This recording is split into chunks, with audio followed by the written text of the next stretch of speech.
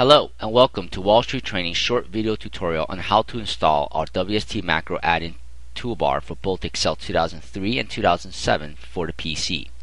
First, please direct your web browser to www.wallst-training.com, which is Wall Street Training's main website. On the left-hand menu bar, you shall see Free Resources. Please click on it. Scroll down until you see Technical Resources, and the first menu option is our WST Macros add-in. The current version number is always displayed, so you can check the version against your specific version that's been already installed. We'll also show you how to upgrade as well as delete the macros. You can either right-click and hit Save Target As, in which it will prompt you to save the zip file that opens up, which contains the XLA add-ins as well as several other PDF instruction files. In this particular case, I shall hit Open, and then it prompts me again to hit Open or Save. I'm going to hit Open again. The Windows version of controlling zip files is now open. If you have WinZip installed, it will most likely open up in WinZip or some other compression program. In that specific case, you would either need to extract the XLA file, the WST Macros file, onto your desktop to copy, or you can simply try to see if you can select it and hit Control-C to copy, or right-click to hit Copy. Whatever you do, please make sure you do not accidentally open the file and you do not double-click the file. This will open up the Excel add-in file in Excel, but it will open up with a macro security warning prompt, which you want to avoid. We will get around that by installing it the correct way, which is a simple copy and paste.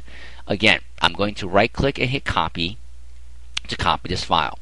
At this moment, now, you shall please redirect yourself to Excel. I shall start off with first Excel 2003. Please hit the following keystroke on your keyboard: Alt-T for Tools, and then I for Add-ins, which shall open up the Tools Add-in dialog box.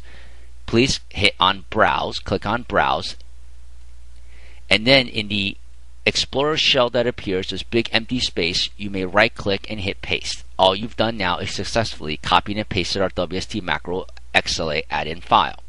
You can either double-click this file or single-click to select it or hit OK. In either case, please make sure you're now back at the add-ins dialog box in which WST Macros appears, checked. Please hit OK again. In Excel 2003, how you know you've successfully installed our macros is the WST appearing next to the Help in the menu on top.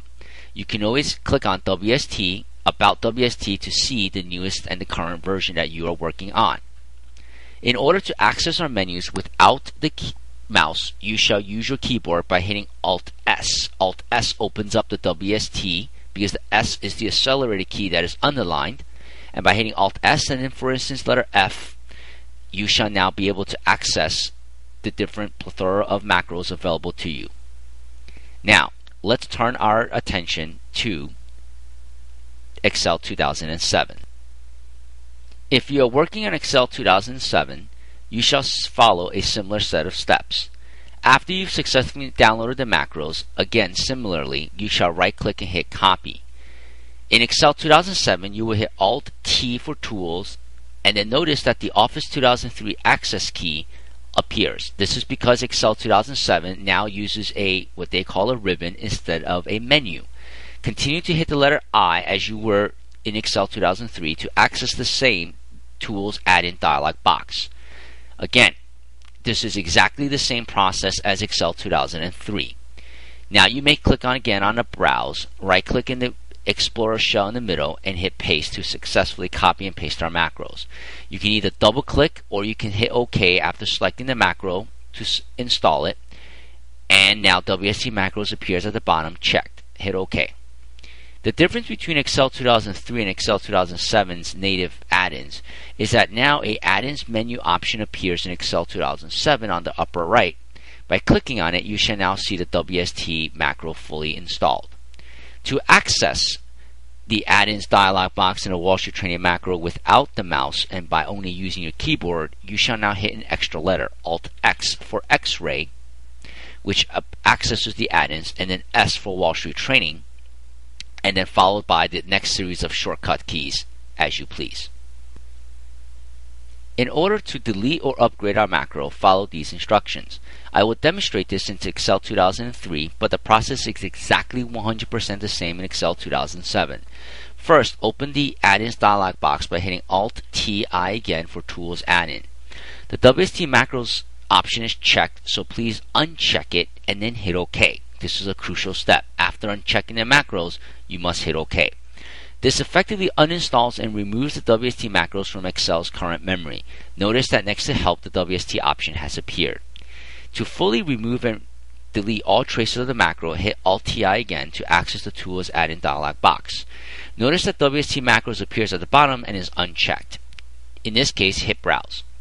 When hitting Browse, you shall see the current WST Macros add-ins that is copied into your add-ins folder already. You may right-click and hit Delete and say yes to send it to the recycle bin. Hit Cancel. You are now returned to the add-ins dialog box again.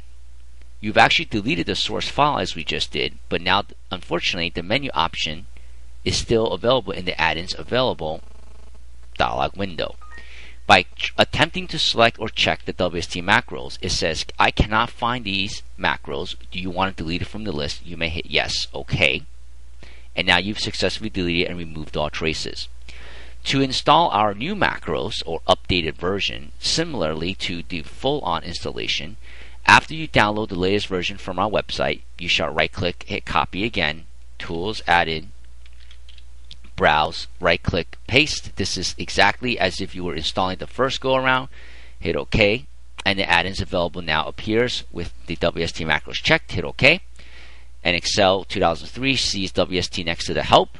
In Excel 2007, again, as a reminder, it will show up in the add-ins menu on the top upper right. And the process is, again, exactly the same.